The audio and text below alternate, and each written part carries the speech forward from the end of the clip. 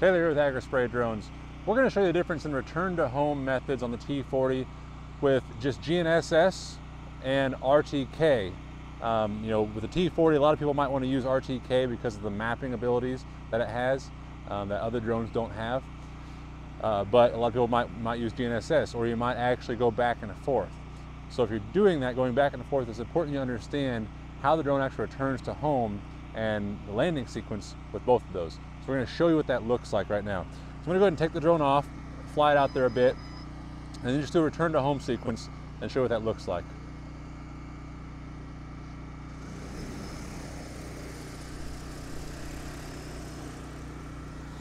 Okay, so I'm just going to go ahead and hold down return to home.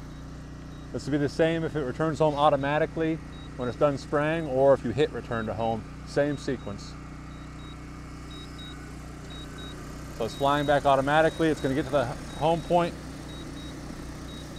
It's going to turn and face the direction that it took off. Then it's going to point the camera straight down.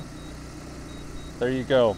This is on GNSS. On GNSS, it will ask you auto or manual landing. Now, it may want to land itself, but it will not allow it, especially on the new software. The new software will not allow it to land by itself. So we're just going to go ahead and push the stick down. There you go. I just tapped that stick down once. I tapped the stick down once and it came down, automatically landed. I'm going to show you that again in GNSS mode. I'm going to show you how to cancel that automatic landing.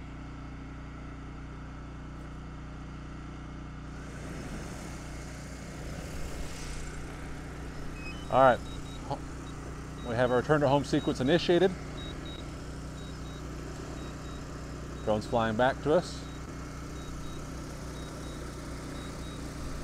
Turning and facing the direction it took off from. Lowering down. There it's asking us. Okay, so if I tap this stick down right now, tap it or hold it, it's going to initiate auto landing. Just like that. Now push up on the stick. Just like that. I just tapped up on the stick. Now it just hovered. So if you want to land it controlled and actually literally land it manually, you have to initiate the sequence by pushing down and then stop the sequence by pushing back up, and then it'll just hover. And now I can just bring it down really, really slowly. There you see I'm just tapping it down, nice and slow, moving it where I want to. This is how we land these drones on the trailer, is by canceling the automatic landing sequence. So what we're going to do now is we're going to actually pause the video, come back to you, and we're going to have the drone connected to RTK.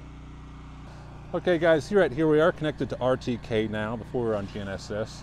So now we're going to go ahead and take off on RTK.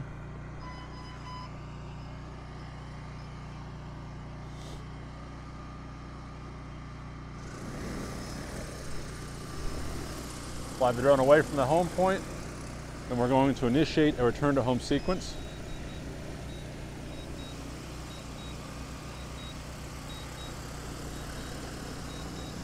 Drone gets to the home point.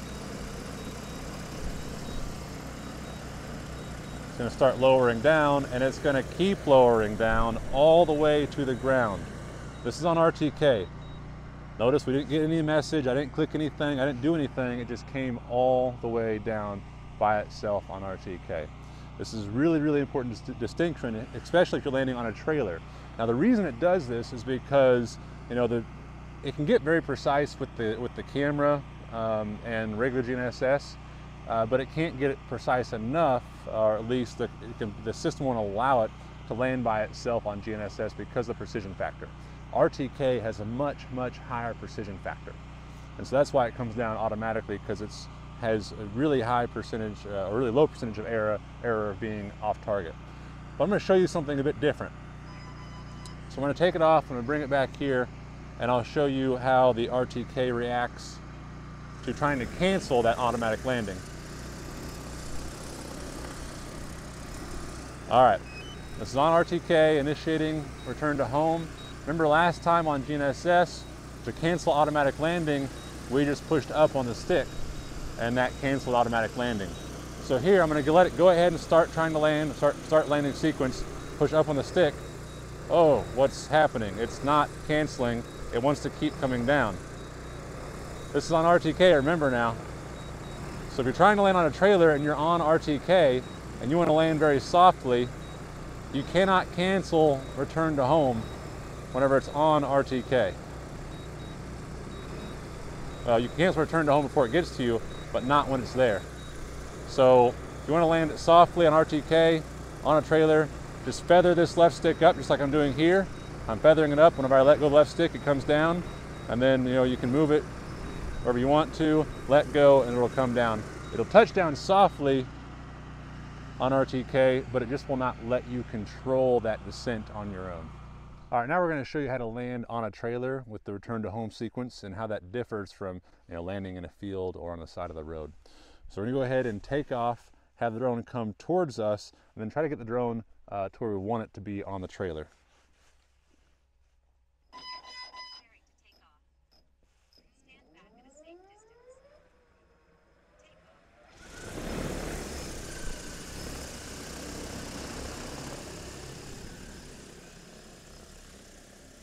All right, return to home sequence initiating right now.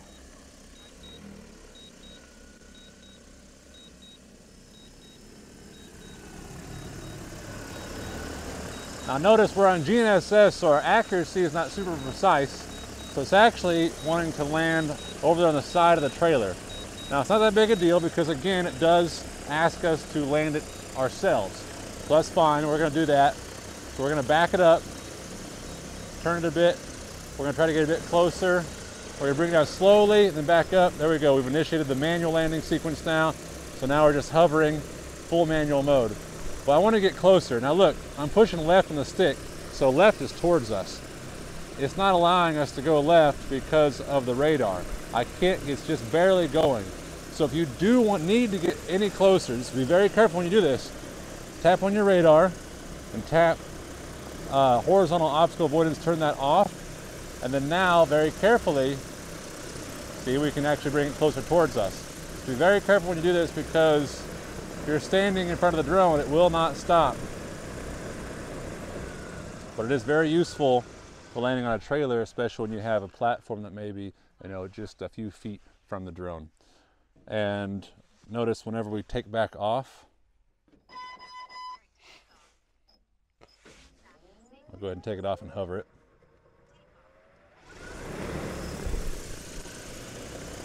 Radar is still off.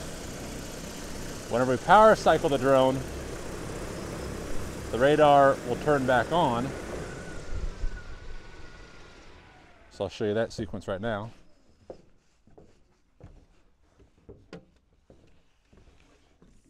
Power down and power back up.